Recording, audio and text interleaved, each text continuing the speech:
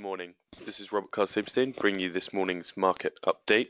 US indices suffered a shocking week last week and are expected to be hard set for positive gains this week, with prospects for a strong start to earnings seasons dimming and worries about slow growth in China continuing to hang over the markets. The US 500 closed on Friday down 23 points at 1,920.88. The US Tech 100 dropped 30 points to close on Friday at 4,273.13, and the Wall Street declined 198 points to close the week on 16,328. Wall Street banks are poised to unveil another batch of lackluster profits after the run-up to the Federal Reserve's historic interest rate rise failed to boost their crucial trading businesses.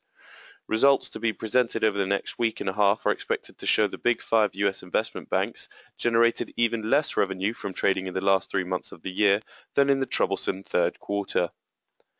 Looking to commodities, gold dropped $5 to close on $1,104.5 on Friday, and Brent crude lost 66 cents to close on $33.35 a barrel.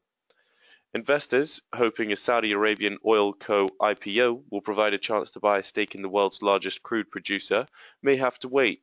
Saudi Aramco, as the state-owned oil monopoly is known, confirmed on Friday it was studying options for a share sale.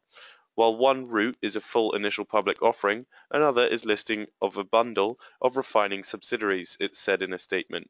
That suggests Aramco may seek a path to IPO that allows the state to retain full control of its crown jewels, the fields that produce more than 10 million barrels a day and make it the world's largest exporter. The kingdom owns either directly or through joint ventures plants capable of processing 5.3 million barrels a day in Saudi Arabia, the US, South Korea, Japan and China. Of that, Aramco directly controls 3.1 million barrels a day based on its direct ownership.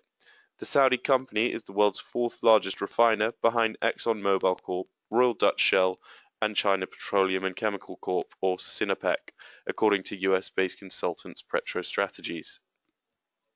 In Europe, the Germany 30 continued its downward decline on the last day of trading, falling 90 points to close on 9,748.4 on Friday, while the UK 100 shed 14 points to close on 5,890.6.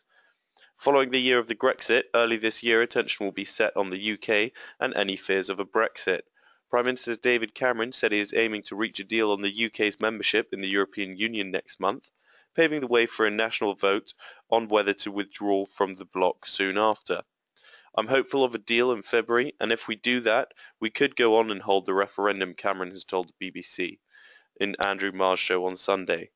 The prize is closer than it was, and I'm going to work around the clock to get that done, having pledged to hold an in or out vote on so-called Brexit by the end of September or later if negotiations falter. The British government wants the EU to cut its bureaucracy and trade barriers, to differentiate between rules for countries inside and outside the euro area, and to limit benefits for immigrants. Cameron said he is willing to wait for the right terms. To me, the substance matters much more than the timing, he said.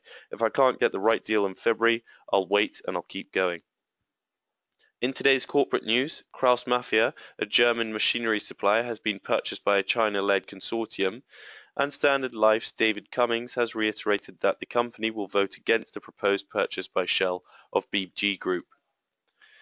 Today's economic data in focus at 9:30 in Europe, Centix investor confidence was released for January, and in the US at 3 p.m. Labour Market Conditions Index are released for December, and at 5:40 the Fed's Lockhart will speak. That's all for this morning's market update. Thank you and goodbye.